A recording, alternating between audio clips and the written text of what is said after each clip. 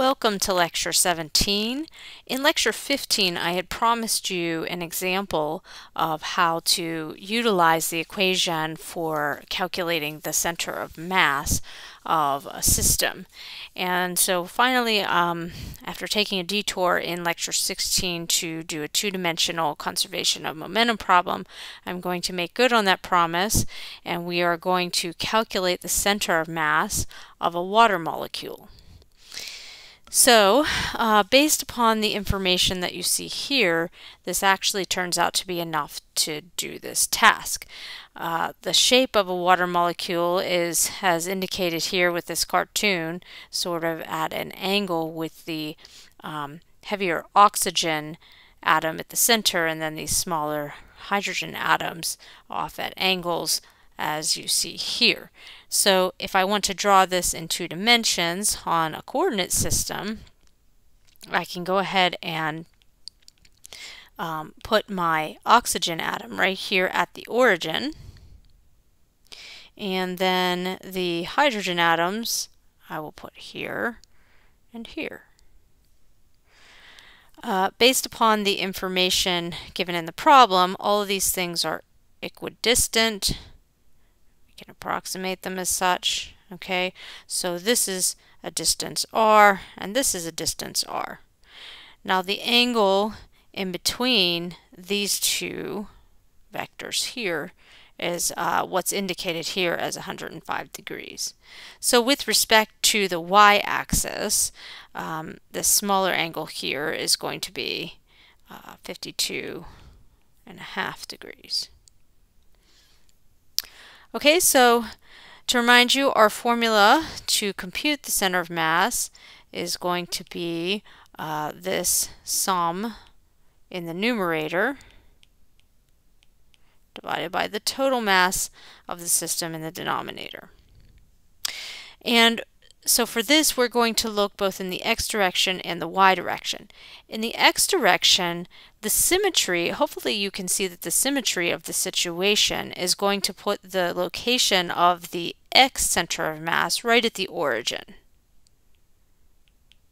Okay, this hydrogen atom is just as far away from the center, from the y-axis, as this hydrogen atom, and this oxygen atom is situated right at the origin.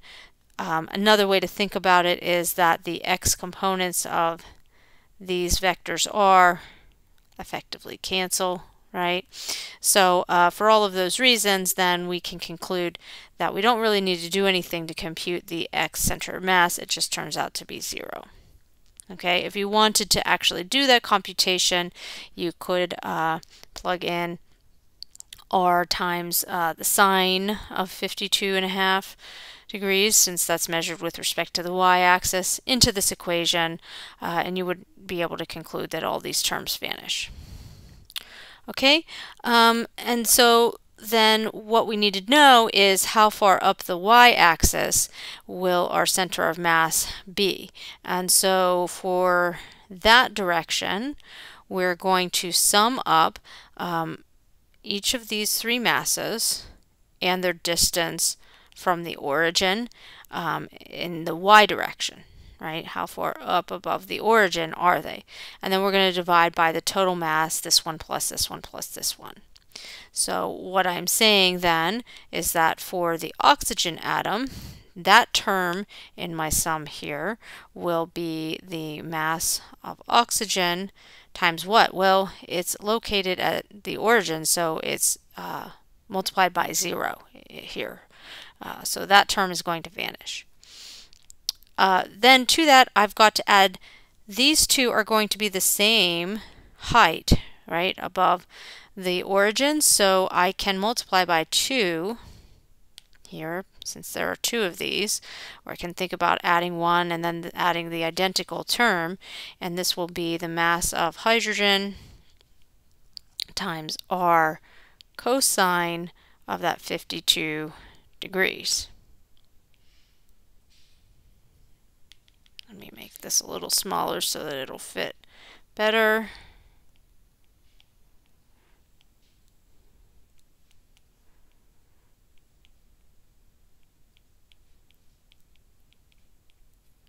Okay, and then we're going to divide the entire thing by the total mass of our water molecule, which will consist of the mass of the oxygen atom plus the mass of the hydrogen atom plus another mass of the hydrogen atom. Okay, when I plug in all of these values, which by the way, I can actually keep this in these units here rather than worrying about converting to kilograms here, because I've got them appearing both in the numerator and the denominator. So the units, it's really just the proportionality that matters. But in the end, if you crunch through all of the numbers, what you should find is that the Y center of mass is going to be located only 6.5 times 10 to the minus 12 meters from the origin, which means that it's not very far up above this origin here. It might be somewhere right about here. Okay, just close to that oxygen atom, since it is the most massive in the water molecule. Okay, and so we talked about how the center of mass becomes relevant when we're thinking about explosions, and how, for example, with the plate, the center of mass just sort of stayed there. These things all canceled.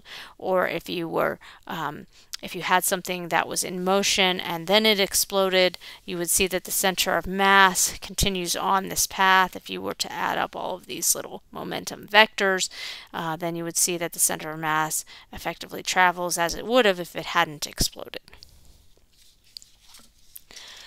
Okay, so with that discussion of center of mass, we can basically review all of the things that we've talked about with momentum in Unit 3 here.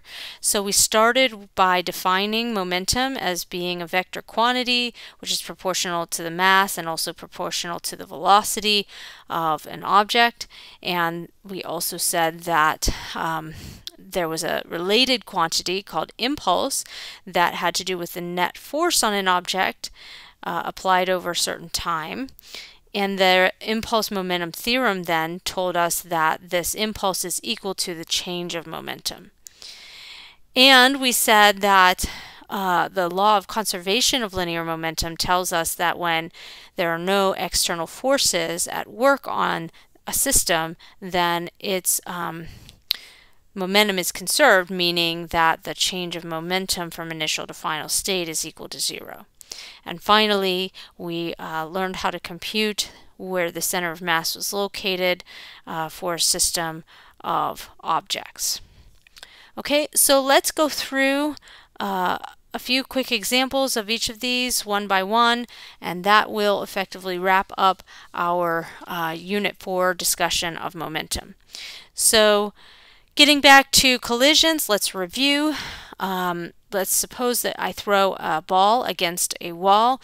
If it has an initial speed which is completely in the horizontal direction as it collides with the wall, then it's going to bounce back off of the wall with a certain velocity that is in the opposite direction, but you see that it is less than what it started with. Okay, so this is an example of an inelastic collision. If the collision were entirely elastic, I would expect this to be the same value as that. Okay, now knowing that, we can still compute what the change of momentum actually was, and therefore, using the impulse momentum theorem, equate this to the impulse that was on the wall. So the change of momentum in this case will be the mass times the change of velocity, since the mass did not change. But we need to be careful here. The incoming velocity was pointing in this direction and the outgoing velocity was pointing in that direction. So by how much did the velocity actually change? It had to go from 30 meters per second all the way down to 0 and then backwards 20 meters per second. That represents a change of 50 meters per second. Mathematically speaking, you could write that out as 30 meters per second in the positive x direction minus negative 20 meters per second in the negative x direction. So this is a change of 50 meters per second. So the change of momentum then will be the mass of the ball, which is equal to 0.4 kilograms, times this 50 meters per second, which gives us an impulse equal to 20 Newton seconds. Choice A. All right, since we know this impulse, we can use the definition of impulse. We arrived at the impulse through the impulse momentum theorem, but we can go back to the definition of impulse where it's going to equal the force times the time, and then we can know something about the average force that was exerted here. Solving for that force and plugging in what we know from the previous slide, which was that 20 Newton seconds was the impulse, and the time over which the collision took place, 0.01 seconds, then I find a force of 2,000 newtons, choice D. So this is the kind of argument that is used for different safety measures in your vehicle. If you have some sort of collision, then what would be one way to reduce the force onto your body? Well, this force could be reduced by changing the impulse, but you may not be able to do that because you might have a certain momentum change that is going to take place regardless in the type of collision that you're involved in. But another way to reduce this force would be to increase this denominator. Instead of it taking 0.01 seconds, what if it took 0.1 seconds? Then we would only be dealing with 200 newtons of force instead of 2,000. So that is the effect that things like seat belts and airbags do in a car collision. They make the collision take longer so that the force on your body is less. Okay, so I think we've exhausted our examples of collisions for now.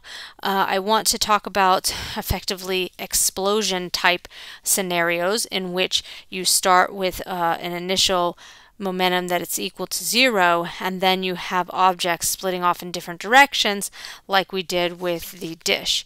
We'll just constrain ourselves to a couple more one-dimensional examples of this.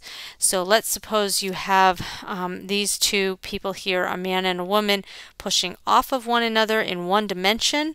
What is their initial momentum? Their initial momentum is equal to 0 if they're at rest to start with. Their final momentum and we're keeping this in one dimension, is going to be equal to the mass of the man times the velocity of the man plus the mass of the woman times the velocity of the woman. Okay, so if I want to know then what the final velocity of the woman is, I can algebraically rearrange this here, and the mass of the man times the velocity of the man divided by the mass of the woman should equal my final velocity for my woman, and that turns out to be, if you plug in the numbers in the problem, that turns out to be 3.9 meters per second. Now I realize I'm going through these relatively quickly. It's because we've done similar examples to these before, and hopefully now you're proficient and able to get to the point of solving these relatively straightforwardly. Okay, so the last example for this unit will be our astronaut that is in peril. This scenario involves an astronaut who has become untethered from the spacecraft, and all she's got is her oxygen tank with her. If she chucks the oxygen tank in the opposite direction from the spacecraft, she can perhaps hope to go towards the spacecraft based on this idea of conservation of momentum. Just as the previous people pushed off of one another, she can effectively do that. And if she is not too far away from the spacecraft, maybe she will not run out of oxygen before she arrives.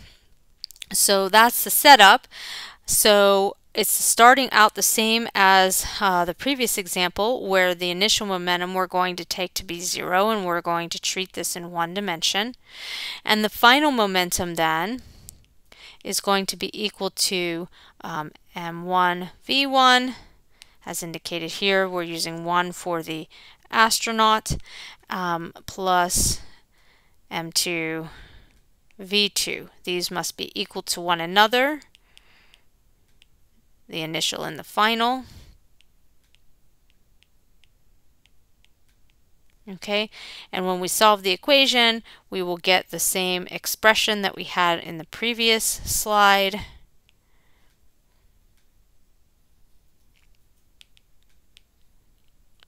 Just different subscripts here. Okay, and then what we'll be able to determine then is that her velocity is 1.28 meters per second as she's heading towards the spacecraft. So that's all well and good. It tells me the speed with which she's traveling towards the spacecraft. But the question was, can she actually survive? But we know something about velocity when it comes to time and distance, right? So velocity being equal to distance times time, if we know the velocity and we know the time, we can then solve for the distance. So the maximum distance she could be, in order to not run out, not run longer than the 2 minutes that is required for her survival, would be this velocity times that 2 minutes, making sure that I convert 2 minutes into 120 seconds, and I would find then that she could be approximately 153 meters away and still have some hope of survival. Just FYI, when astronauts are out on spacewalks, they do not have a single tether tethering them in, so this is an unlikely scenario. There's always redundancies and safety measures in place. Nevertheless, it's an interesting one to look at, and that wraps up our discussion of momentum. Next lecture, we will begin discussing Unit 5, where we'll start to talk about rotation.